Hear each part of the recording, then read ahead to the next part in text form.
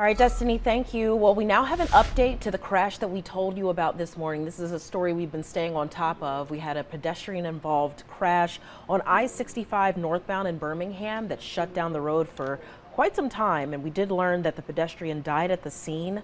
The coroner's report confirmed that the pedestrian died after being hit around 3 a.m. this morning. It did cause traffic to be shut down for several hours. That was between University Boulevard and 3rd Avenue South. We're also told the driver remained at the scene and reported the incident to police. Now, we have reached out to police for more information.